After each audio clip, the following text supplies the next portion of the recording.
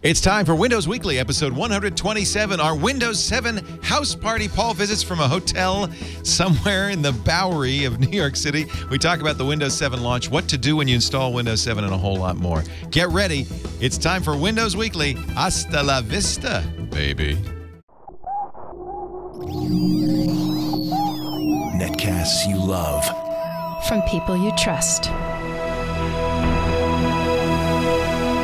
This is TWiT. Bandwidth for Windows Weekly is provided by CacheFly at CACHEFLY.com. It's time for Windows Weekly with Paul Thurrott, episode 127 for October 23rd, 2009. Hasta la vista, baby. Windows Weekly is brought to you by Audible.com. For your free audiobook and a whole lot more, visit audiblepodcasts.com/Windows. And by GoToMeeting. Do more and travel less with GoToMeeting. Make your next meeting a GoToMeeting instead. For your free 30-day trial, visit gotomeeting.com/Windows Weekly. And by Carbonite, the leader in online backup. Back up your PC or Mac off-site, securely and automatically.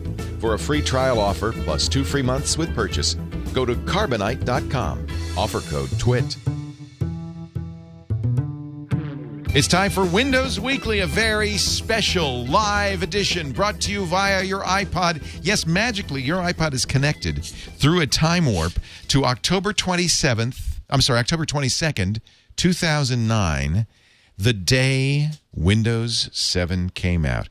And here he is, the man who made it all happen, ladies and gentlemen, Mr. Paul Thurrott, the SuperSite for Windows. I did it all by myself. It's all his doing. Hey, Paul. The day the Vista died. The day the Vista died. Oh, man, it couldn't have come fast enough. I want to say something because I find myself in the uncomfortable position of defending things that everyone else thinks are a joke.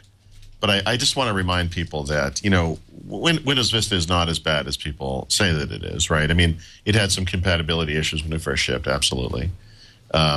Honestly, I partially blame the third-party hardware makers for that stuff because, you know, Microsoft warned them this was coming, but of course, with all the delays in Vista, I don't think anyone took them very seriously. But the truth is, you know, when a version of Windows comes out, it's not just Microsoft, right, that has to respond. It's the hardware makers as well. Yeah, in fact, all the problems with Vista really were compatibility issues, weren't they? Yeah, I mean, I think there were some performance concerns, but you know, Microsoft was going for the gold on that one, right? This was the major platform release. They did all the underlying subsystems completely over on Vista, and you know, it wasn't going to run well on hardware that was a couple years old. I mean, that was the point. That leads me to a question that I've actually not asked you, and I should have asked you a long time ago. Why is 7 then so much faster? Because I mean, there's no question it's easier on resources. It runs on a netbook that Windows Vista couldn't even dream of running on. Why is it so much faster? Because honestly, this is the first time I think in the history of Windows where they took what they had and they just worked on that. They didn't go off and do some brand new thing, right? Yeah. You know, they really they dug out all the junk and all the nooks and crannies and they fixed it. You know, it's interesting to know that. There's enough optimization in software that can be done. I mean, I have to say it's a significantly faster OS. I have very mixed feelings about this because obviously Windows 7 is awesome. I love it. And it's beautiful. It's efficient. It's fast. It's all that stuff. On the other hand, you know, when you look at, they made the big bet with Vista and it didn't pay off. And then they did a lot of kind of tuning work and little things, you know, in 7. And it really worked. You know, and what message does this send to the company, right? It's the message is keep doing that, right? You know, and I want Microsoft to take the big bet sometimes. You know, I'm not saying they have to do it the next time, but you know, it's very clear that not just within Windows, but when you look outside of Windows at the rest of Microsoft, everyone is looking at the success of Windows 7 and they want to emulate it. And I think we're going to see a lot of this kind of stuff, not just from Windows, but from, you know, Windows Live and from Office and from all the other parts of Microsoft. They're going to emulate this stuff, and that's too bad because I think, you know, sometimes you have to take that big bet, you know, even when they don't pay off. It's not unusual. I mean, sometimes people say every other version of Windows is good, right? Because you have to have this kind of like iterative. Star Trek movies. Yeah, it's like Star Trek movies. There's an iterative process. Well, and like Star Trek movies, actually, there hasn't been a good one in quite a while. So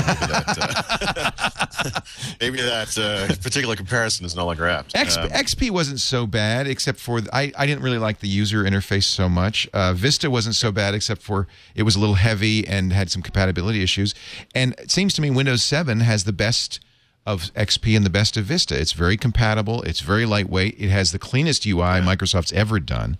In fact, one of the reasons some people say Windows 7 appeals more to Mac users than to Windows users.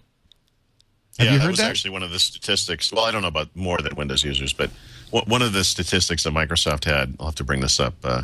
They had us up at 7 o'clock in the morning to for a briefing or whatever. And there was the promise of surprises. And unless they were referring to the bagel I had for breakfast, there weren't too many surprises. But, you mean you didn't get a Steve Ballmer autographed copy of Windows 7 Ultimate? No.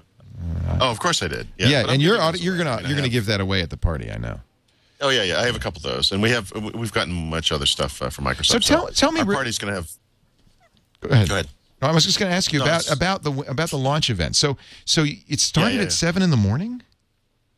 Well, we had a pre-briefing, sort of a breakfast event for some reason at 7 o'clock in the morning. And, it's funny. I'm actually on the right time zone for once, right? I actually live here, and not in New York, but in the Eastern time zone. And it was still, it was just miserable, Oh. And I underestimated how much time it would take me to get to this place from my hotel, but that's okay. So I feel like I've been up for 12 hours or whatever. And where was the event?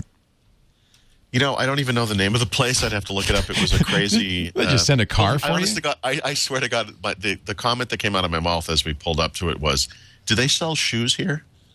It just looked like a little factory. And someone told me that they had, it's one of those renovated factories that they use for industry events of all kinds, right? So okay, it's called Skylight Studios. And who knows how they name these things. The funny thing is, and Raphael made this comment, and he's right, the Windows Vista launch was such a bigger gala event than the Windows 7 launch, right? The actual event itself. There was a lot of pomp and circumstance around Windows Vista. Nokia, it was Nokia. I'm getting my events mixed up. Actually, server might have been Nokia Theater, but there was... just a bigger Vista, party, I think, was at that big theater in Times Square. I remember that because, in fact, I met up with you right afterwards in New York because I was in town. That's right. Outside. That's right. I think it was the Nokia Theater. Yeah.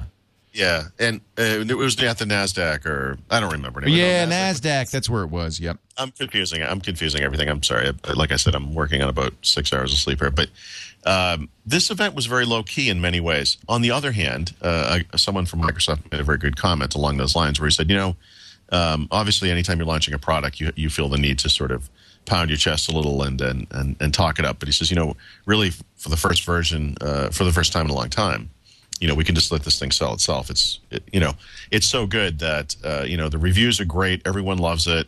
There are no major problems. It kind of sells itself, and it's kind of nice to have a product like that for a change. If I were to pick a line that sums up all the reviews, and I'm seeing it in many reviews, it would be best version of Windows ever. Sure. You agree? Sure. Yeah, and actually in my own review, one of the things I wrote in the conclusion was that, every time a version of Windows comes down the pike, you can say with some clarity and some truth that, this is the best version of Windows ever. But Windows 7 is more than that, right? Because it's the right version of Windows for this time as well, right? It's not just, better than the one that came before it. I mean, I think that's the minimum we might expect of any new version of a product. It should always be better. Right. But it just addresses the needs of the day in a way that other versions of Windows in some ways never did. I always felt with this, there were certain versions of Windows, and it wasn't just Vista. Windows 2000 had a long time coming to market. And I remember commenting to somebody at that time at Microsoft that, you're taking so long with this version of Windows that all these things you're supposedly addressing are going to come and go, and that this product is going to be released into a market that has different needs. That when you take so long to develop something, you kind of lose track of what it is that's going on in the world. And, Windows 7, one of the nice things about the reduced time frame of the development cycle is that it is very timely, right? It's a very timely release. If you look at the features, they all make sense for today and going forward, right? They're not we're not responding to yesterday's concerns anymore. We're going to ask and I hope answer the longest standing question about Windows 7 that we have yet to be able. You know what I'm talking about in just a minute. Of course I do. You know where I'm going with that one. I have stories. Leo. And do you have an answer to that question? I think so. Oh my God. All right, this is worth staying tuned for, but before we do that, I do want to mention our friends at Carbonite. We talk about Carbonite. This is a really good day to talk about Carbonite because, of course, before you upgrade an operating system, what do you do? What do you do? Anybody? Bueller? You back up. Thank you. You back up, and, of course, the best way to do it is to do it automatically all the time, so you don't have to think about this. Carbonite is the backup done right. In fact, a lot of people are using Carbonite before their Windows upgrade because you install, you back it up, got all your data backed up with Carbonite. It backs up automatically all your precious files, your emails, your financial documents, your photos, unlimited. So you don't have to worry about how much it is. Less than $5 a month. And you just back it all up. And now you install your new operating system, and you can restore it all. And that's the beauty of it. I want you to try Carbonite right now. You go to Carbonite.com. Before you do this install, let's get the backup going here. Carbonite.com and use the coupon code LEO. You'll get, I think, 2 weeks free, so you can get that stuff backed up. And then if you decide to sign up afterwards, you get 2 months free. So this is a really great deal. Backup done right. Backup on the cloud, encrypted on your hard drive, and then encrypted there on the way there. With 128-bit SSL.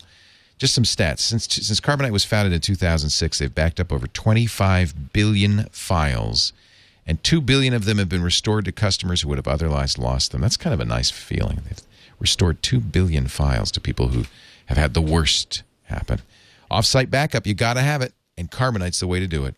Carbonite.com. Use the coupon code LEO for a special deal. And by the way, Mac users, you can have it too. Carbonite.com. What are you laughing at, Paul? What are you laughing at? No, nothing. Hey, are you in somebody in the chat room says that you're in an Apple store. You're just pretending that you're just hunkering down so nobody can tell. Mm-hmm. Yeah, I wish I was using in an Apple store the free because Wi-Fi. actually, listen, I have stayed in lousy hotel rooms in my life. Yeah. I mean, I've been to Europe. I mean, if you've ever been to a hotel room in Europe, it's hard to describe this without having a visual, but the toilet in my bathroom is positioned in the corner of a room such that if I did not have a right leg, I could actually sit on the toilet and face forward like a normal human being. Because the corner of the room intrudes into the front of the toilet. I'm not kidding you. I have to ride this thing side saddle like a lady with a dress wrap. This is true. Welcome to Manhattan, where space is dear and your leg doesn't matter. Yeah. So I'm in my hotel room. Jiminy Christmas. All right. And you're having a brief. You instead of taking a nap, you're being with us. So I thank you very heartily, Paul. I really appreciate that. The dim lighting should be an indication that I'm not in an Apple store. Yeah, that's true. I knew it, but I just thought I'd pass that along. So the question that everybody wants to know, and we've been asking for the last 1,800 episodes of Windows Weekly, is what about a clean install? If I have the upgrade version, in fact, I do. I got my I got my 3 for $150 upgrade versions from Amazon. They came today. They're probably waiting for you when you get home. And, these are upgrade versions, but I would like to do a clean install. Am I going to be able to? Leo, let me tell you a story. Oh, dear. Before I answer that question. Oh, dear. Last night, HP and Microsoft had an event at the Museum of Natural History, which is a beautiful museum that I'll be revisiting with my family when they arrive tomorrow. And I met up with Ed Bott and Mary Jo Foley and some other people, and I was talking to Ed, and I said, I told him how I had gone to Microsoft for the literally upteenth time and said, hey, look, what's going on with this upgrade media stuff? We're getting down to the wire. You're launching the thing next week. Come on. You promised upgrade media. What's going on? And they said, we're not going to have upgrade media in time for the launch. Maybe the day of the launch we'll buy some and hand it out there. And I'm thinking, you got to be kidding me. So I asked Ed about this, and he said he had exactly the same story. He's been bugging people since early in the year, again and again and again. You get the complete runaround. So for some reason, Microsoft has been very cagey about this, right? But today, I think I can tell you the reason why. For all of the silliness around Windows Genuine Advantage and Microsoft's anti-piracy technologies, which I think we can all agree are anti-consumer and not the friendliest things in the world. They've done something wonderful in the Windows 7 upgrade packaging for the first time, I think, ever. And you may recall going back in time that in earlier versions of Windows, it would actually ask you to insert a disk, like a floppy disk, of a previous Windows version to prove that you had the qualifying media. Right? Remember that? Right. Now, they stopped doing that because at some point in time, they allowed PC makers to customize these disks so much that they were sometimes not recognizable as qualifying media. So you actually had a legitimate copy of Windows, but it wouldn't work. Or, you know, in more recently, many PC makers simply don't provide you with a disk. You know, it's something you have to create yourself if you want to have it. And some people just don't have it. So the question here was, if you have the upgrade media, would you be able to do a clean install of Windows 7 without having a version of Windows already on a hard disk, right? Already installed somewhere on a separate partition? Or would you have to do that trick install like you had to do with Windows Vista, where you could do 2 installs in a row and it would fake it out, and you could do the activation after that? Now, with the caveat that I have not personally tested this yet, I now have gotten 3 emails from people who have tried this. And the way it works is you install it once and you activate it, and it just works, and there's nothing else to do. Yes! That means, really, in other words, you don't need to, everybody should buy the upgrade version unless you feel honor bound to give Microsoft extra money. Right? It is inconceivable. It is inconceivable that there's a person on this earth who would buy a copy of Windows in a store and not already own some version of Windows. That's a good point. If you have Windows 2000 or newer, you qualify. Right. All right, so let's just put it this way. Yeah. Except for a few lame Apple users, go ahead and use the upgrade. I'm very comfortable with that statement. I thought you might be. That's really good news. That is the best of all possible scenarios. Yeah, now, I have not tested this myself. We talked, Raphael, Tom, and I were talking about buying a copy in the store. We never ran into a store. I had to come back here to record something for work and now to do this podcast. So I'm actually downloading an upgrade ISO. I'll test this in a virtual machine. I'll tell you what. We'll do this at our Windows 7 house party. I'm going to launch a virtual machine. I have the upgrade version right here, and I will just install it, and we'll see what happens. We'll see if it asks for a disk or anything like that. So, yep. That's really good news. Right. So my guess is the reason they've never provided this to the press is they wanted this to be a happy little surprise. Like, look, we're not always out to screw you. You know, in this one instance at least, we're actually doing the right thing. So that's great. I believe it's true. I hope it's true. Again, with the understanding I have not yet personally tested it. That's what I've been hearing. Wow, that's quite yay! Thank you, Microsoft. And by the way, to give you an idea of how much email I get about this, while you were doing your Carbonite ad, an email came in from someone who said, "Hey, did you ever find out what's going on with the upgrade?" I'm not kidding. This stuff comes in all the time. It's unbelievable. Yeah. Well, actually, I'll know before the show's over because at least I'll have. I mean, I might not finish the install, but at least I'll know whether it asks me for a disk. Right? No, it won't ask you for a disk. We know it's not going to do that. But the key to it, the point at which you know it works, is you install it with the upgrade media, you enter your product key, and you activate it, and the activation works. And now you may not want to do that with one of the 3 copies you paid for, by the way. So maybe you should try this on a PC. Oh yeah, because that'll be it. That'll be the one. That'll be it. Yeah. Maybe I just won't activate it. But that wouldn't be a true test, though. But that doesn't test anything. You have to activate it. So I will do this test. I'm going to do it. I mean, this is important. I'm going to take one for the Gipper. Wait a minute, that's wrong. I'll take one for the team, and I'll do it. By the way, these are beautiful. Did you see these discs? They're just gorgeous. Yeah, they've got green, the holograph on it. Not only is it the best version of Windows ever, it's the best looking version. It's the prettiest version. The prettiest discs. Now, prettiest disc. I did do an install on a version that had the 7100 RTM on it, and as Vista did, I'm told Vista did this also. It set aside the old install in a Windows.old folder and did a clean install on top of that. Didn't format the drive, but just did a clean install on top of that. Is that right? Is that what's supposed to happen?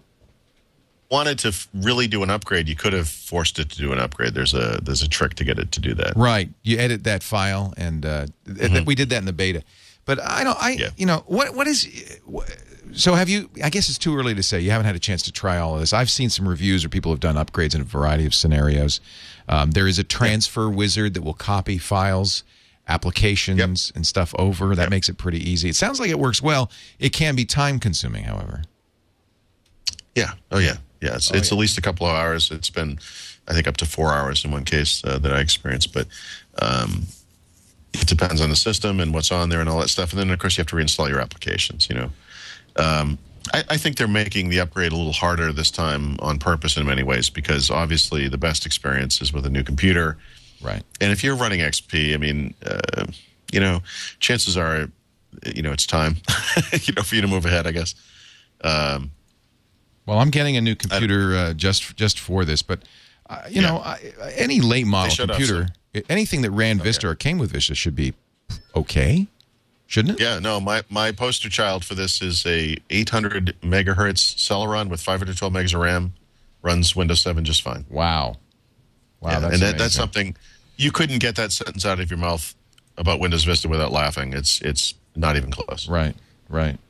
So I am going to install. I guess I'll give it the product key. Why not? I'll sacrifice here. Wow. I'll give it the product key, and I'm going to install. This is in VMware Fusion, and it's just going to be a clean install, because I'm using a new, a new version of brand this. new. Yep. Yeah, absolutely. New hard drives. Oh man, that's tiny. Wow. Just a word of warning when you. Oh, good. There's another copy inside here. When you open this, it rips the serial number, but then there's the one inside, so that's okay. Yes. Yeah. You kind of knew there would be some problem. That's minor.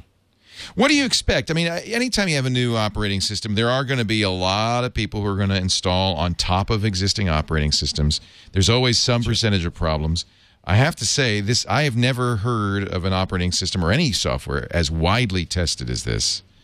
Ballmer said yesterday in one event that 8 million people had beta tested this. Right, and actually, I can give you a secret figure, which is that, because Microsoft has this telemetry data that they get, right? In other words, whenever anyone installed the beta version, they were automatically enrolled into the customer feedback program that they have. On the RC release and on the final release, it's an opt-in program. But back in the beta, the deal was, look, you're beta testing this thing. You got to give it, we want the feedback. You have to provide us with this information. They actually have data they know that actually the testing pool was not 8 million. It was 15 million people. So this means that 7 million people obtained the beta or release candidate version of Windows 7 elsewhere, right? In other words, they didn't download it from Microsoft. They got it from BitTorrent or whatever. Wow. Yeah, but they were sending feedback to Microsoft, so it was okay. Right. It's part of the test. Yeah. That's insane, right? I mean, that's crazy. Did you say 15 million? 15 million. Wow. I cannot think of a single instance of anything tested that thoroughly. There's not a single instance of anything outside of Windows that has that many users. If you think about it. Right? How would they do it? 15 million. It's crazy. So I'm running the install. I gave it a legit serial number. So we'll just see what happens here, and maybe. So I guess I'll have to go through the entire install for this to know that it worked. But this is definitely an upgrade version. This is the $50 upgrade version. Right. So when you're done, just type activate or active or the beginning of activate into the start menu search. Right. And manually bring up that product activation and have it do it. And if it works, that's it. That's your answer. We did install a roughly clean install on this Dell 16. And so the first thing I did. I watched that. Okay. Oh, you're muted yourself. Whatever you're saying, it sounds like you're insulting me because it's muted. No. Sorry. I have to say. You lying dog. Why does he sound like the teacher from Charlie Brown all of a sudden? You may be thrilled to discover I'm using that old headset I used to use all the time where I... you sat on it, muted it automatically? Yeah. I remember that one, yeah. Same one. Yeah. Anyway, your install took longer than I would have imagined. In my experience, you know why? 7 installs. I was a moron. No, it should have taken 20. I was a moron and I took the disk out too soon. I saw that too. I kind of cringed when you did that. You knew. In fact, when it came up and it said hit any key to boot up the CD. That's when I booted it. I go through setup 16 times in a row. Yeah. It says press any key. So. Well, I figured it was done with it, so I ejected. But that was a mistake. You know what? No, it's it's sophisticated. You know, it handled it very well. It just waited until I realized my stupidity, and then went on. And so it didn't crash. It did. You know, it didn't. It handled it well. And I've heard that's another thing. I've heard some really good anecdotal stories about backing out if it fails, gracefully and elegantly going back to the original version that you installed. That's an urban myth, because the truth is it never fails. Okay. But okay. So I'm installing it now. Now, the first thing I did, and I think this, I'd like to know what your recommendation. First thing I did is I went to Microsoft.com/security_essentials, and I put the security essentials on there. I don't want to go on the net until I got that on there. It also immediately had updates. Yeah. And they're downloading now, and then I got another set of updates. So there were definitely things that it's fixing right away. Things have occurred, right, since Windows 7 was finalized. In fact, the last big batch of security updates that Microsoft released for this month, and security had some Windows 7 updates in it. So there is going to be some of that stuff going on. Okay. Then the next thing I noticed, presumably if I've been using 7100, the release to manufacture, I'm using the final code, but there are assets that weren't on there. For instance, I have to say I'm really kind of enjoying this kind of whack desktop Wacky package. wallpaper. Yeah. Yeah, that stuff is actually that's not in. That wasn't in the pre-release. It wasn't in the RTM actually, right? Yeah, I saw some of this imagery at the show, and I think that's what threw me, because when we came in the door, there were some paintings on the wall, and one of them was one of the ones you just showed, and I said, well, that's kind of a weird picture, vaguely reminiscent of some of the stuff I've seen in Windows 7. And then one of the other pictures was from Windows 7. I thought, wait, what's going on here? Right. And then I realized some of these are new. This turtle with the city on its back is the puzzle that they sent in the Windows House Party pack. And the playing cards had another one. Dr. Kiki, who's monitoring the Twitter for us right now, says that the wallpaper artists, thanks to Frozd, are a Japanese artist, Yuko Kondo, and I would guess a Finnish artist, Klaus Hapaniemi. Okay. And they're really, they're quirky, but in a way, it almost is Microsoft saying, "Hey, this is a new company. This is a little different than these are. I think lovely. Yeah, they're fun. They're different. Yeah, they are different. Yeah, and if you're into the traditional kind of wallpaper, and I tend to kind of, and that's still there. You can still have all of that. Yeah, that stuff. Right, that stuff's all there. So, are there any other things that are different on this that I should look for from the RTM? Yeah, no, not that I'm aware of. No, it's just that wallpaper. Yeah. Now I've done Microsoft Security Essentials. Is the next step after getting Firefox and Chrome? Is the next step then get.live.com? It is for me. Yeah. I mean, I don't think you can complete. I don't think Windows 7 is complete without, Windows Live Mail, Windows Live Movie Maker, Windows Live Photo Killer. They did not bundle any of that. Yeah, and at this breakfast meeting this morning, the one non-softball question was when I kind of caused the uncomfortable silence by asking the guy why they didn't just put that stuff in Windows, and of course he came up with the normal spiel about, well, having it separate from Windows allows us to update them more frequently. And I said, that's fascinating, but that doesn't actually explain why it's not in Windows, because all this stuff shipped already this year. You can just put it in Windows and update it as you go. Oh, and by the way, for all of the massive updating you're going to be doing to these applications, you've shipped exactly one generation of the Windows Live tools since Windows Vista shipped. So far at least, you haven't really been updating them any more often than the OS releases. So I get what you're saying. I'm just saying it's never happened. And it was just this sort of, 20 seconds of uncomfortable silence and then some babbling about something else. I don't know. So there was no real good answer. So it downloads. It doesn't download the whole thing. It downloads a stub that then lets you install it. You can pick what you want. Yeah. Yeah. I mean, listen. The Windows Live Writer tool is a tool that I use every day. It's fast. Love it. It's love it. Awesome. Yeah. What else is in there? There's Messenger, Mail, Photo Gallery, Movie Maker, Toolbar, Writer, Family Safety, and Silverlight. Yeah, so aside from Family Safety, I basically install all of that. I'm not going to get Messenger. I'm not. I prefer to use Trillion or something like that. Actually, I use Pigeon for my messaging. Writer's great. What's Toolbar? Is that the MSN Toolbar? What is that? Yeah, no, it's the Windows Live Toolbar. You probably don't want that. I'll turn that on. It's IE only. Yeah. Yeah, I'll turn that off. Movie Maker, though, you think is much improved. Movie Maker is awesome. It's awesome. And it works with the AVC HD files that a lot of these camcorders now create, which is great. If to work natively means it imports them fast and edits them fast. Yeah. Photo Gallery, I've been using... Say? Sorry? Sorry. I feel like I'm on top of my computer here. I'm going to back up a It's little. cute. I like the way... it's kind of a... it's a little bye-bye birdie moment that we're getting here with Paul Thurrott. He's kind of like Anne Margaret.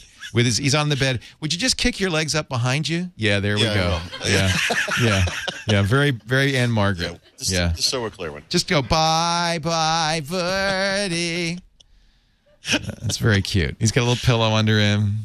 If you want to take a nap, go ahead. Just. So who else is there? Are other people there at your party? They're massive numbers. We've got Dr. Kiki is here. She's going to continue the house party as soon as we're done with Windows Weekly. She's talking. She's running that looks like a Mac. It is a Mac. There's actually quite a few Macs in here. I don't know where they came from.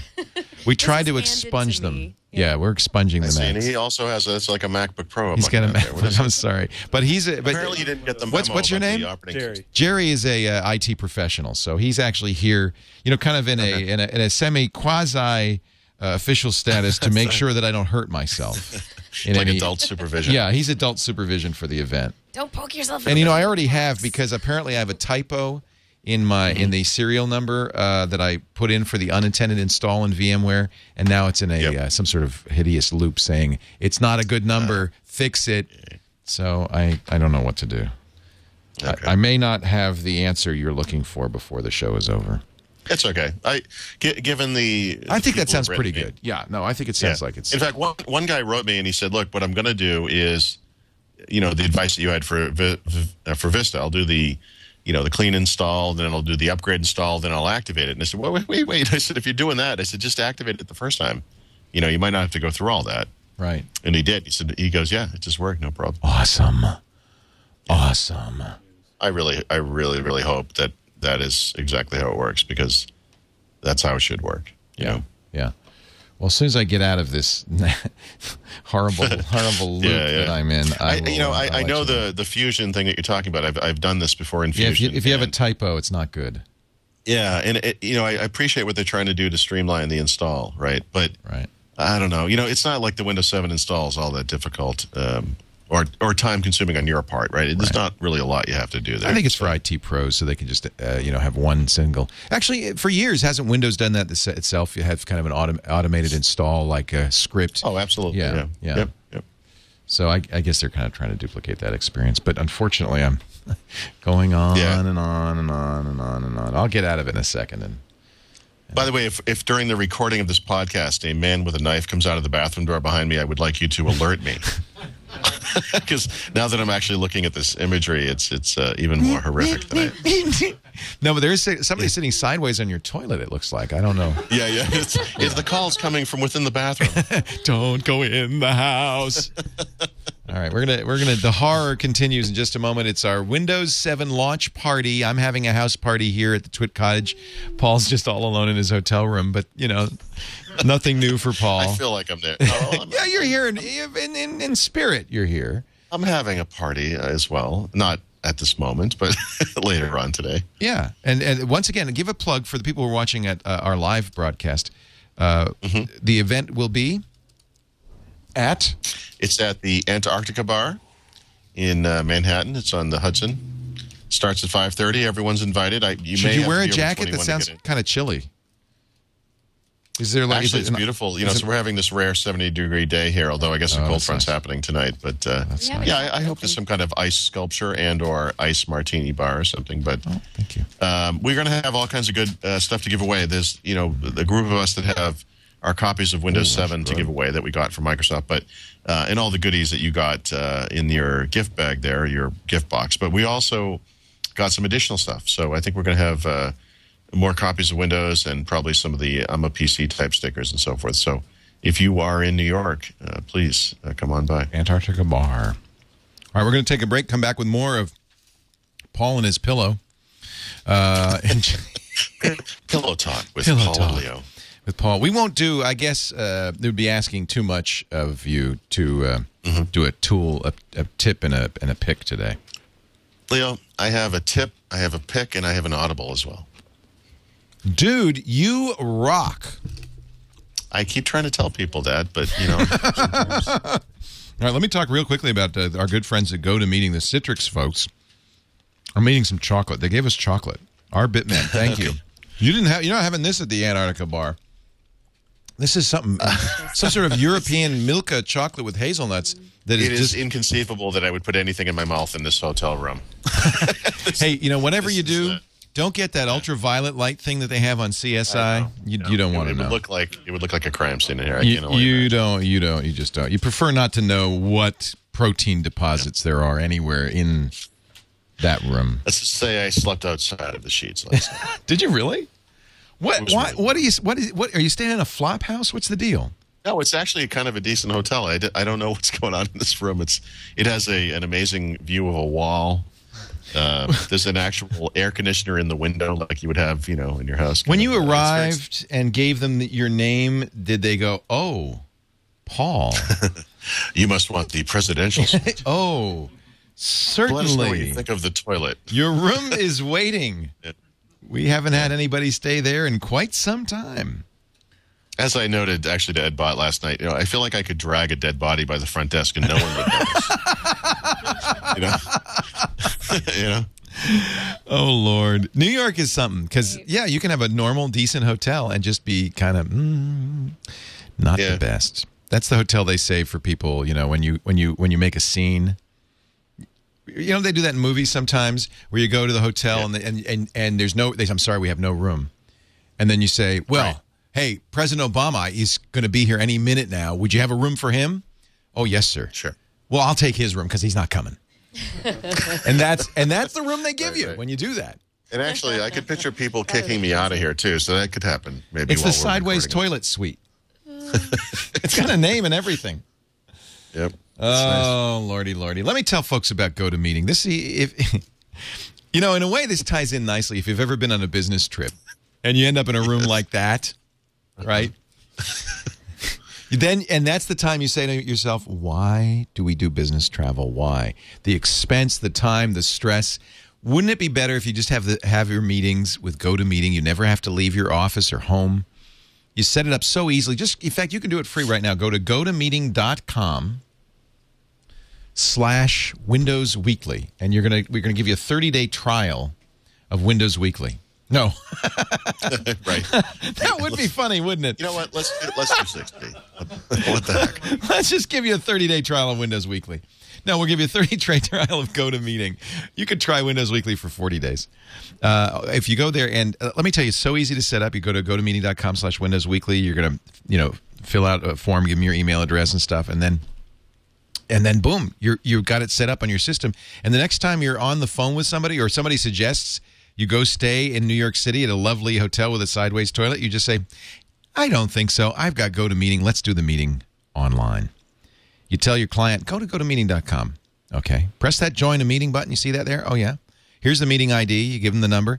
Suddenly they're seeing your computer. They see your sales presentation, your product demo, your training session. You collaborate on documents. And all this for $49 a month. Unlimited meetings, including free teleconferencing and voice over IP. It's a great package. I want you to try it right now. Do yourself a favor. Do me a favor. GoToMeeting even works on Windows 7. It does. That's the beauty of it. GoToMeeting.com/Windows. We thank them so much for their support of the Windows Weekly Show. And now I'm being handed this important note. A question from Sean Branch. If I have Vista Ultimate, do I have to upgrade to 7 Ultimate, or can I upgrade to, let's say, Home Premium or Pro? Did somebody actually just hand you a piece of paper with that question on it? Yes, Dr. Kiki did. See, it's right here. I'd like to throw the concept of a paperless office by you. There's no better way to do this. I guess you could IM me. I mean, you could IM me. You have to be watching the IM. It's easier. I got 18 things going on at once. Yeah, no. This is how we do it at the TWiT Cottage. They hand me it. Dane is always doing this. Dane invented this system. Sure. I can scratch it out now and use the other side. No, it's okay. I'll recycle. Recycle. Do you remember the question, Paul? Before you scratch it out, do you remember the question? I do. Okay. So the answer is, as the owner of Windows Vista Ultimate, you qualify for the upgrade version of any version of Windows 7. But if you want to do an in-place upgrade, you'll have to use Windows 7 Ultimate. So if you have Windows, if you buy Windows 7 Home Premium upgrade version, you'll have to do a clean install. But that's what you want to do anyway. We just kind of keep saying that. I mean, it's so lazy to do an upgrade in place, and it's risky, don't you think? I do. Yeah. I mean, it works.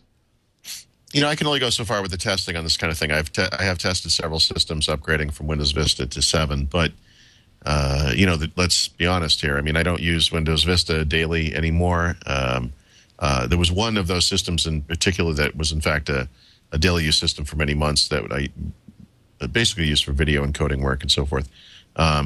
Everything went great on all of my upgrades, but I don't know that, you know, that's real world enough to say. My experience over many years with upgrades, in-place upgrades, is that they never result in a system that's as clean and as long-term viable as a clean install. Right.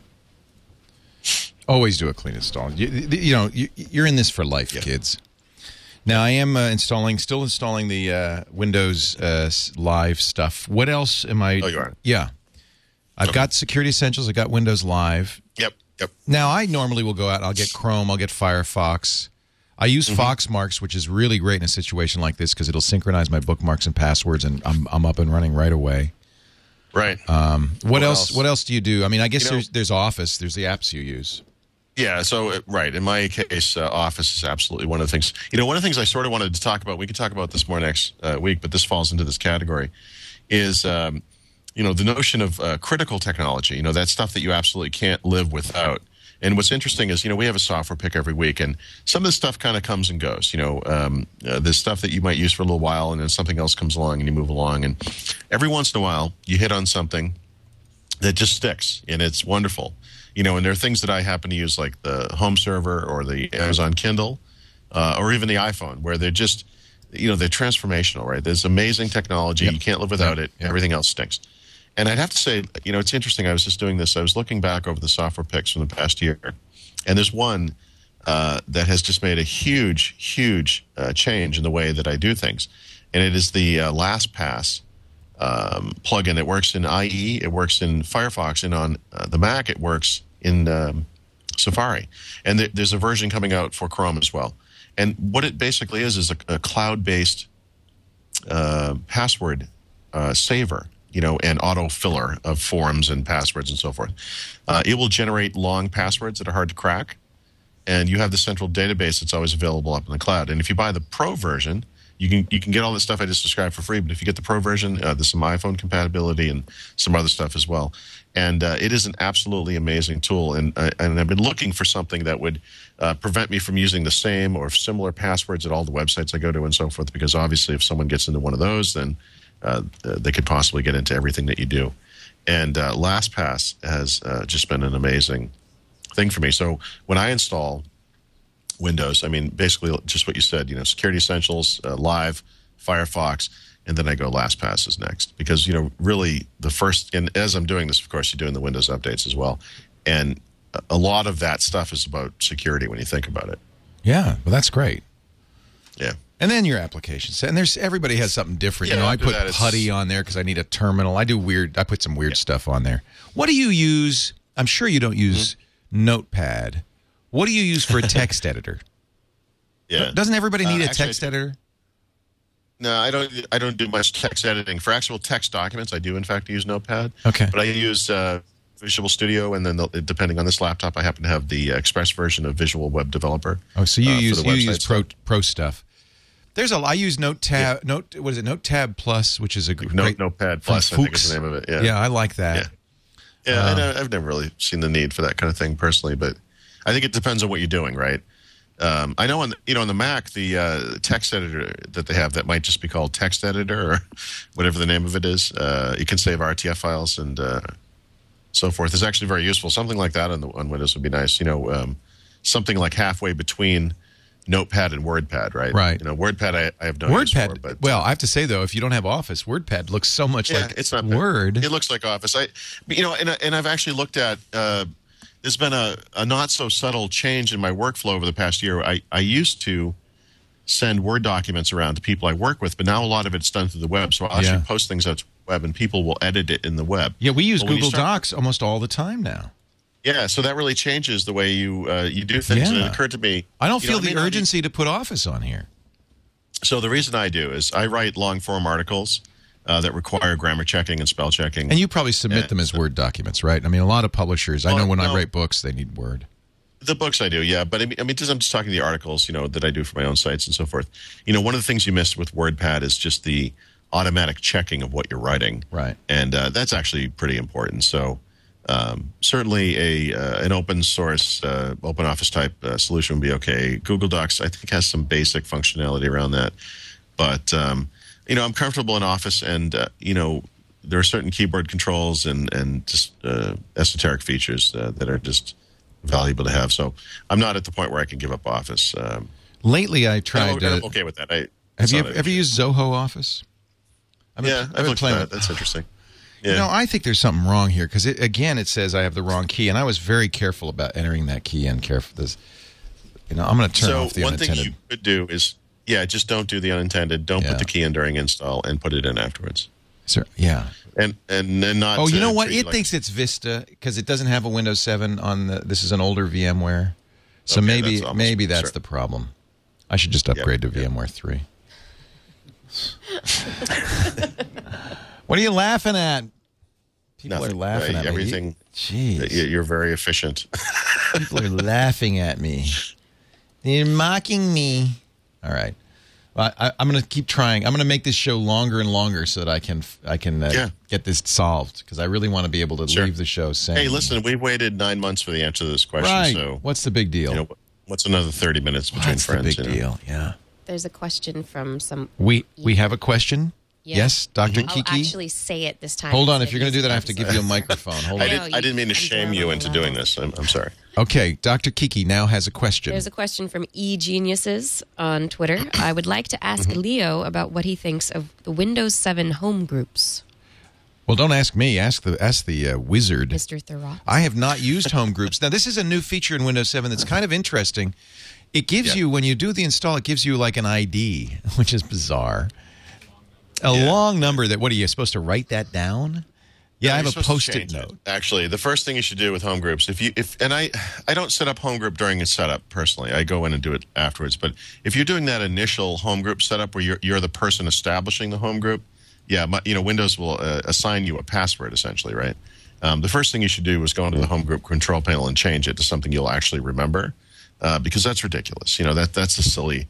It's like a GUID or something. It's really a long number. Well, I think what they're trying to do is prevent the thing where people don't use a password, right? Because even in the demo they gave today at the keynote, which actually was unintentionally funny, he was showing how easy it was to connect to a home group. And once you're in a home group, you can see all the content on the other side. Oh, and by the way, I can make modifications. And the modification he made was to delete a photo on the other person's PC. Oh, that's nice. And I'm thinking to myself, well, everyone, there's a kind of a quiet murmuring at that point. Where, are you sure that's, you sure that's such a great... You really want to show that feature off?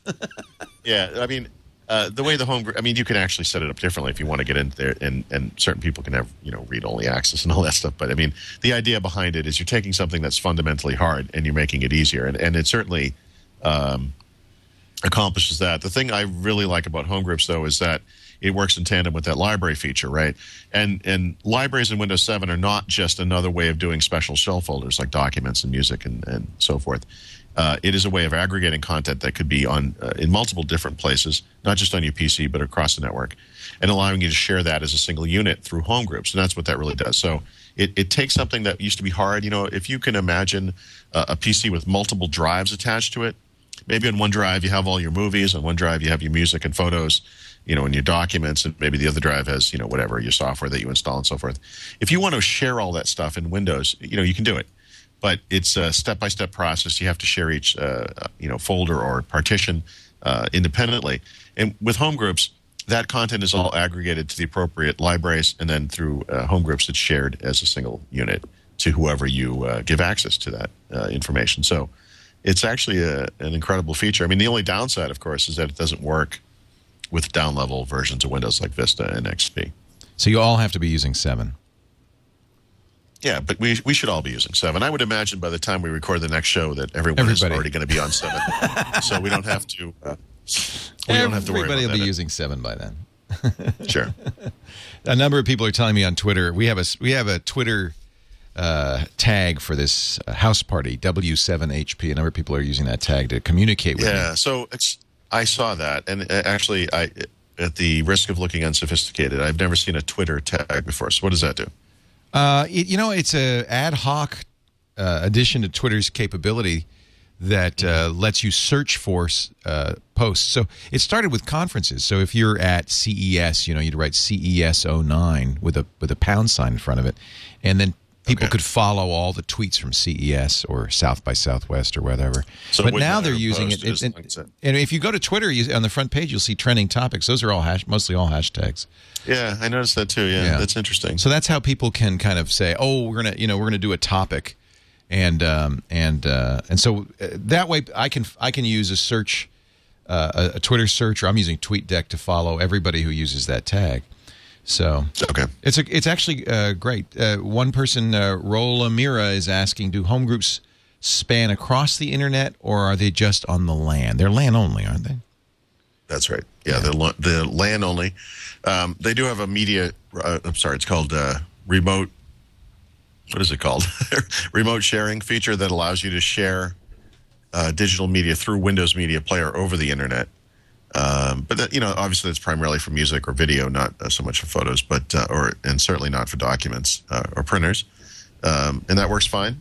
It requires a little bit of setup, but once you get it going, it is kind of cool to be on the road like this and bring up Windows Media Player, see your home library show up. I love that. And be able to play content. Yeah, it works really well.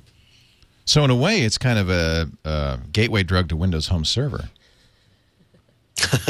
Right. Just the beginning.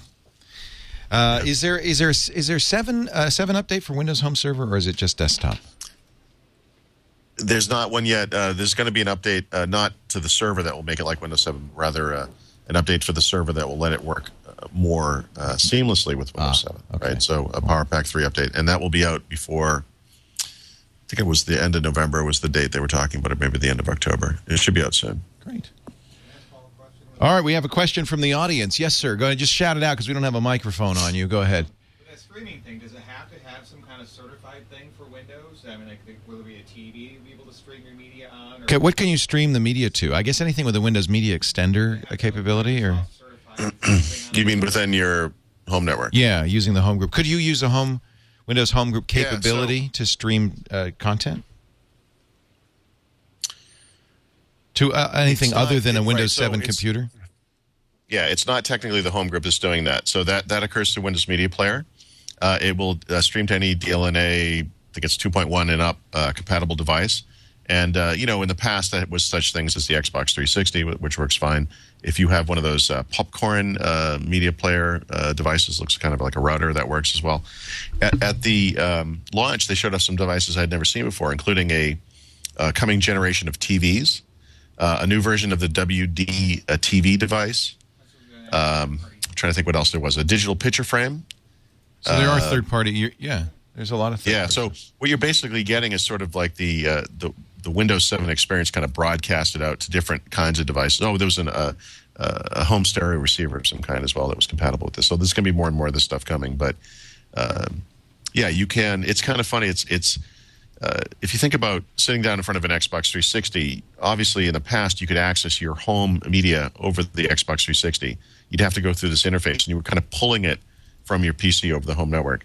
With Windows 7, there's also a push capability. So from the central console of your PC, you can push this media to any of the compatible devices and PCs that are around inside your home network using the Play To feature. And one of the awesome demos they did, I think they had 19 different devices running at once off of one Windows 7 laptop. It was broadcasting, HD media, HD video streams, music, photo slideshows to, I think it was 19 different devices around the network. It was pretty awesome. That's amazing. Yeah. So you went to a pre-launch event, and then the launch event followed that. Did they have donuts? They had bagels. Bagels? It's like a And they donut had, without the sugar. Yeah, they had croissants. Oh. I can't claim that they had bagels. They did have lox on, or donuts rather. They had lox on the bagels, which was nice. Very nice. Yeah. Very nice. Very tasteful. We got to watch Steve Ballmer on NBC, with Matt Lauer, which was frightening. I don't know. Are they doing a big campaign of some kind to commemorate this? You said it's kind of a little bit downplayed over the Windows Vista launch. I meant the launch itself. I mean, I think from a broader industry perspective, when you look at what they're doing, Microsoft is selling computers on their website, right? Which is kind of crazy when you think about it. They're having there are amazing deals from PC makers right now. That's what that's somebody saying in the chat room, that they had a lot of PCs at the event, like cool looking stuff. Yeah. Oh yeah. But some of the offers that some of the PC makers have are insane. So for example, and I'd have to check to see what the if there's a time limit on this, because I think that there's a program right now called 7 Days of Windows 7, and so maybe it's a 7 day, for the next 7 days only. Right. So for example, at Best Buy, for $1,200, I mean, think about this. This is absolutely insane what you get. You get 3 computers, right, and a wireless network router. One of the computers is a slimline HP desktop with an 18.5-inch monitor. There's an HP Mini netbook. And then there's I think it's a 15-inch what they call a media savvy laptop as well. So you get 3 computers for $1,200. The same price as an iMac. The same price as like a MacBook. Or I think it's aimed at the iMac. $1199 is the low end iMac. Yeah. So for the price of one iMac, you get 3 computers and a router. Yeah. Right. I mean, it's crazy, right? It's like Crazy Eddie pricing. One of the things people should remember too, I get a lot of questions from students, is Microsoft has an offer for students. It's not just in the United States. It runs through January somewhere, I think January 3rd of next year. And I don't remember the countries off the top of my head, but it's all around the world, US, Canada, Europe. It will be in Australia sometime early next year as well, but it's basically $30 to get Windows 7 Home Premium or Windows 7 Professional upgrade version, right? Yeah. That's a tremendous deal. But you have to be a registered student. You have to be. Well, you have to have an EDU mailing address, right? I think it's Windows741.com or something like that. Yeah. Now, in some countries, including the United States and lots of Europe, they're having a deal where it's so weird. You buy. I have to look this one up. I think you buy a computer that has Windows 7 on it, and then you get a discounted copy of Windows 7. It's like half price. So in other words, for people who have a second computer, or in other words, that's smart. You want to buy a new computer, but you want to keep using your existing computer. You buy a new computer with Windows 7, and then you get a copy of Windows 7 for your other computer for half price. That's smart. I think that's the deal, if I remember it correctly. Yeah, it's crazy. I mean, I need to look this stuff up. There's so many crazy deals being made available. Then all the major PC makers have special systems now that are coming out, with Windows 7 included. Some of the ones I saw at the show that were particularly impressive are, that new Dell Adamo laptop. That's a beauty, isn't it? The thing is so thin, when you look at it like profile-wise, it literally disappears. And there's a machine from HP, I think it's called the Envy, kind of a 13-inch MacBook-looking kind of computer, no optical drive. This one was just a pretty machine, and it had a really nice kind of feel to it. Just a nice, grippy surface. It was just a neat-looking laptop. It's made of rubber. It's a rubber laptop, is what it is. Yeah, that's right. So talk about odd stuff. I'm at the Microsoft.com site, and they've got the reviews are in for Windows 7, and they're all from Twitter. Windows 7 is good. Right. So Windows 7 pretty good. This is on the front page of Microsoft.com. Which begs the question. How is it that the Mac community has not gotten together to blast this thing with anti-Windows 7 stuff just to see if any of it could get through? Right? Like Windows 7 is for wimps. Something like that. Twitter user 9/11, October 22nd, 2000. Obviously, this is they just had their deal with between Bing and Twitter. Right, oh, this is the Bing stuff. Yeah, this is their little show-off. That's what it is. What do you think of that? Now, my initial reaction is, it makes me mad that Twitter is making kind of an exclusive deal with a search engine. Then they did the same deal with Google, so it was okay. Right. Yeah, but Google said, we have it too. But, of course, Google's is some months away. And Microsoft's also doing a similar deal with Facebook, which I find even slightly more disturbing. With Facebook, you have to explicitly say Right. No, of I course. want to but share my status updates publicly.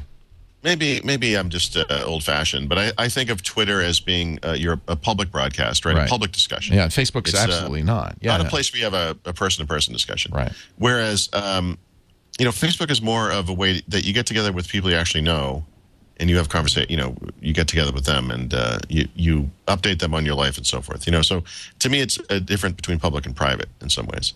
So I know that there's a public, there's a public. More and more Facebook people are using Facebook publicly. I think that's the thing. And that's probably maybe that's what it's kind of a coming of age of Facebook or something. Yeah. Sure, the puberty of Facebook. The ugly, acne-filled puberty. This is good. I think you're right. It is the Bing search because it's clearly not being curated very well because there's some of the praise is kind of lukewarm. Like, here's one: unless something amazing comes out, it's going to be a home run for Windows 7. See, I don't know. Yeah. I don't. That's not. I can't. Okay. So I just give Microsoft a little bit of credit. Unless something horrible happens. Yeah.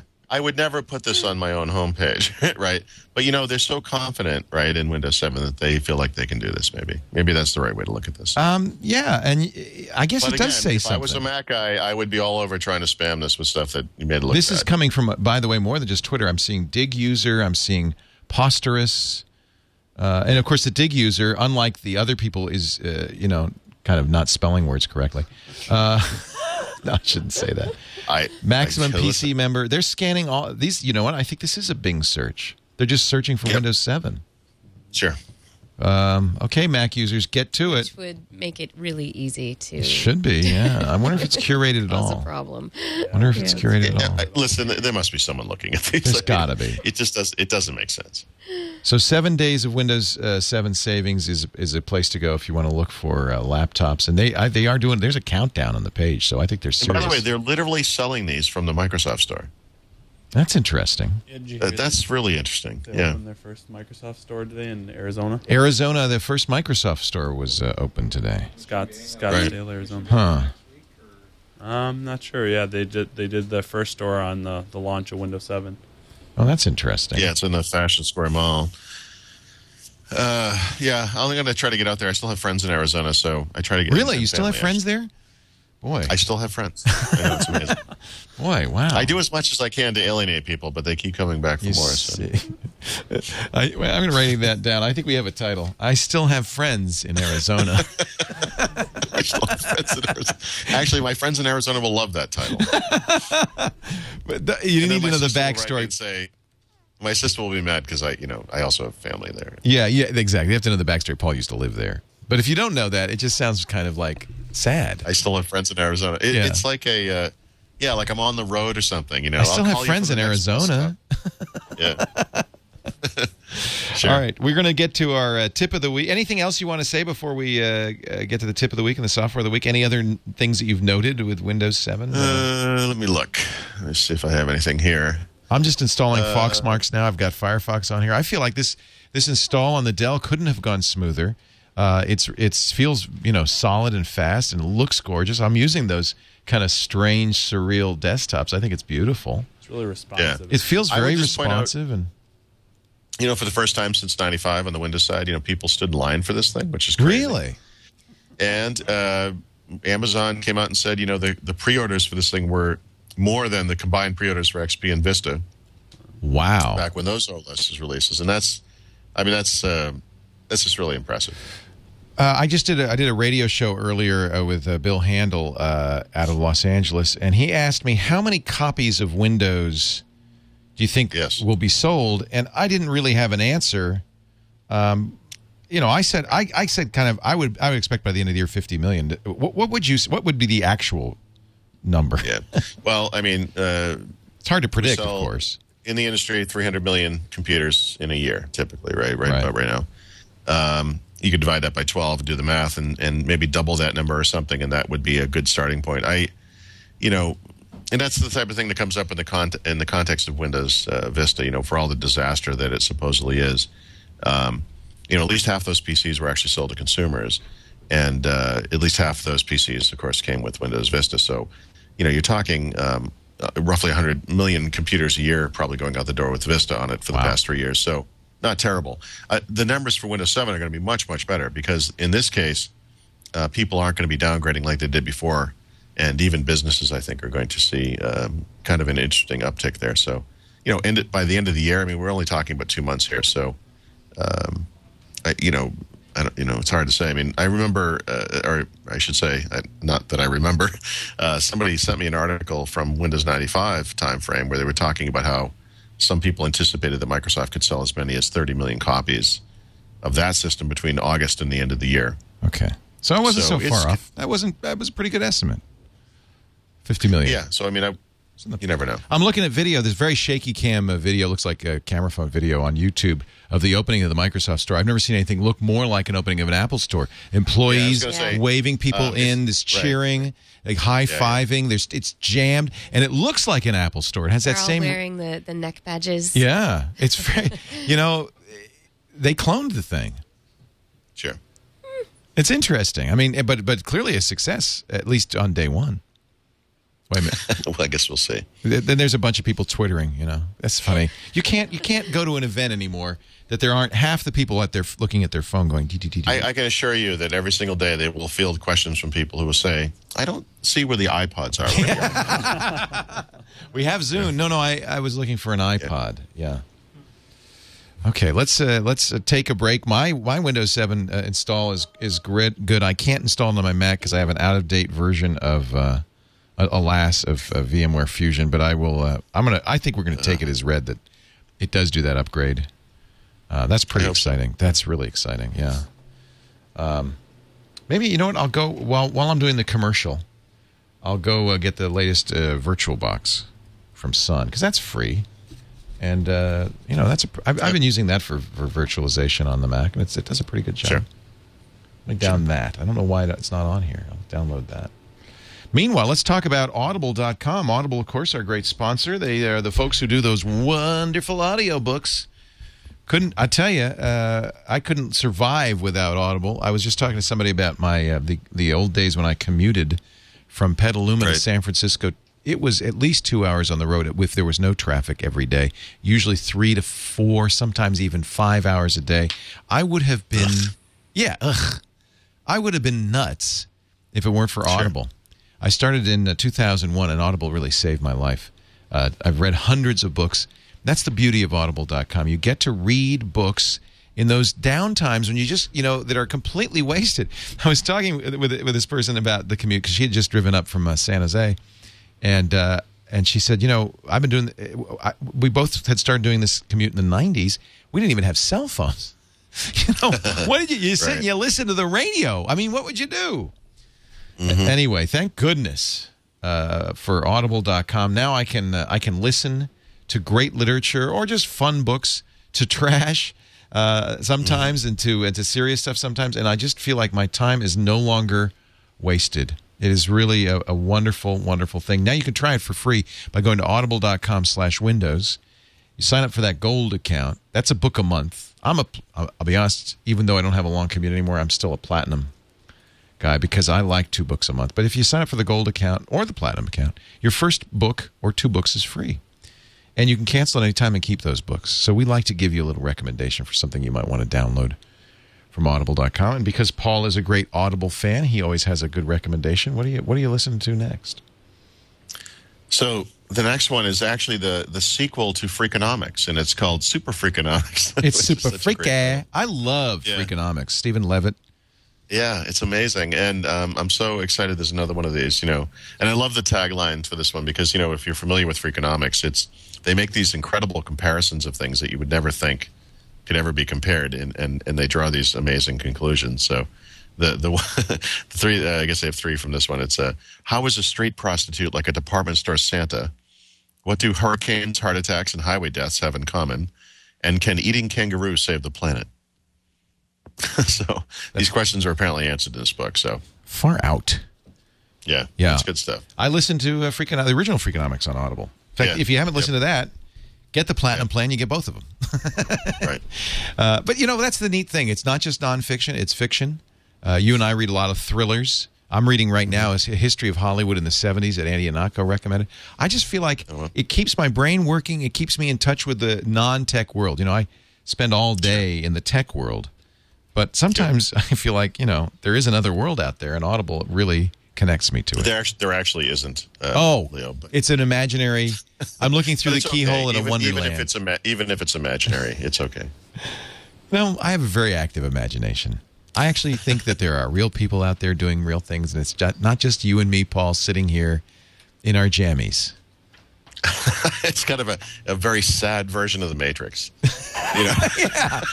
If we were going to make it up, you'd think we'd have done a little bit, more, more spectacular. In fact, there's no alien race, suctioning off our lifeblood as energy. It's just us. This is it.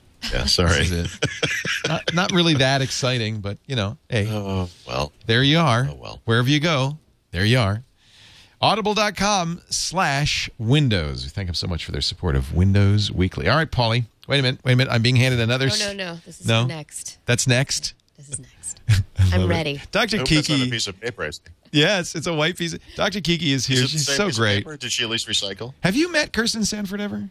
No. No. I don't think so. She is just wonderful. I'm just a big fan of hers. And she does a show called the Dr. Kiki's Big Science Hour on our network. In fact, she does it every Thursday. Lots of science. Oh, lots of science. Speaking of which, I'm going to meet Dick from is it the GizWiz? Dick DiBartolo is coming to Antarctica.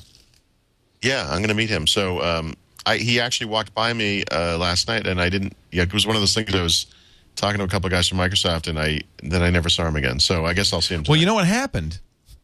He got thrown out. What? They said we're over capacity. Tech press only. Sorry. Oh my God! I know. Isn't that awful? Wow. I listen. I can assure you, there was no overcapacity occurring there. You know what I think it was? Don't. That'll hurt his feelings even worse. At least let him believe in the illusion. Oh, I see. I think it was his mustache. I may be misremembering it, but I think he said that maybe it wasn't yesterday's event because we were talking on Tuesday, so it must have been a pre. Yeah. I don't know. Well, it's funny because he did kind of. I saw him once, and then he was gone. Oh, boy. Can you help him there with the folks at Microsoft? Yeah, I'm going to help him with a copy of Windows, certainly. He'll like that. That'll make him happy, yeah. That's it's okay. He's just the GizWiz. He's just Mad Magazine's maddest writer. So you've never met Dick, except for that one brief encounter. Oh, what a great guy. He's responsible for much of what I knew as a budding teenager. Me too. So... my entire sense of a culture. Yeah, I know, mine too. Came from years of Mad Magazine. Yeah. It's a little twisted. It's a little weird, but, Yeah. So let's talk about your tip of the day, and I hope it's a win. If it's a Vista tip, I'm going to be mad at you. It's not. It's not actually a Windows 7 tip either, but in fact, it's funny. My pick is not for Windows 7 either, but that's okay. Okay. So this one came via email. This is excellent, and it also risks falling into the same category as that supposed IE8, speed up that may or may not do anything. But I have noticed this. It's interesting. In the new version of the Zune software, when you do a search, one of the things that Zune does, it's done this before, but it splits the window in half. And on the left half, it shows you the results from your own library. And on the right half, it shows you the results from the online store, right? So in the new version, the results from your own library would come up immediately. And on the right side, there would be this progress bar sitting there. And it would take forever for the results to come back from the store. And I've actually noticed this. I didn't think too much of it. I figured, they just relaunched with the new device, and maybe there's more people hitting it, or who knows? Who knows? And someone sent me this tip and said, hey, if you go into Internet Explorer, which sounds kind of odd, but you have to remember that Internet Explorer is the sort of gateway for all of your Internet options. And you go into Options, Internet Options, go to the Connection tab, and click on the LAN settings button and uncheck something called automatically detect settings. This will speed up the search. So I tried it out, and sure enough, when you do this, the search results come back immediately. Wow. Now, I tried this on 2 PCs, and I saw such a dramatic change on both of them immediately because I tested it both ways, with and without, that I'm providing this as a tip with that sort of caveat that, this sounds like some kind of weird black magic. I don't know, but when you do this, at least in my experience, it dramatically speeds up how fast this thing returns search results. It's a pretty big change. Oh, Dick DiBartolo is in chat right now. Yes. Okay. Well, Dick, The Gizwiz, what happened? What happened? This is going to be a dramatic. I'm going to have to give you a dramatic reading of what happened from the chat room. Okay. I don't He know. invited me to go on a boat cruise, and I had to do that Microsoft thing. And then, of course, we're doing. You'll love Dick. He's one of the funniest, nicest guys ever. Anyway, I saw him very briefly last night. I'll get the story from him later. Okay. So tell me again, how do I do that again? I turn off. Okay, so the easiest way is to open up IE, go to Tools, and then Internet Options. Okay. And then on the Connections tab, Connection tab, I guess, you will see a button called LAN Settings. When you click that, a little window comes up, and there's one option usually that's checked, and it says Automatically Detect Settings. Oh yeah. So you're saying don't manually detect settings, just automatically, and it will be faster? No, you actually uncheck it. Got it. So you will, in fact, be manually detecting settings. Okay, but there are no settings. Does, that's for proxies or something. Yeah, I don't know. It's inconceivable why this does any, makes a change. But now if you go into Zune Market or into Zune and do a search, you'll see, they don't all come out at once, but the results start appearing at once. So what used to be this blank half of a window where nothing was happening, suddenly you see search results very quickly. That's amazing. Yeah, it's crazy. Good tip. And now, yep, something that won't work with Windows 7, but it is our software of the week. It does work with Windows 7, but it's superfluous in Windows 7. Okay. If you're not on Windows 7, or if you have other PCs that have older versions of Windows, right? One of the big issues is you have all these different types of media files out there, and they don't all run in the native applications that you may use. In Windows 7, they've changed Windows Media Player and Windows Media Center fairly dramatically to work with things like H.264, VC1 video, AAC audio, and so forth.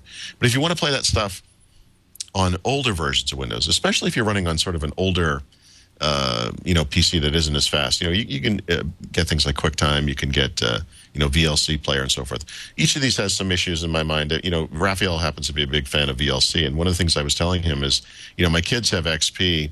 Actually, one of my kids still has XP on a netbook, the other one's on 7, and I'll be moving them both over to 7. But for my daughter, who still has Windows XP, she has VLC on there, and there's no keyboard command to put that thing into full screen, right? When you're watching a video, which is ridiculous. You have to manually navigate through a menu system.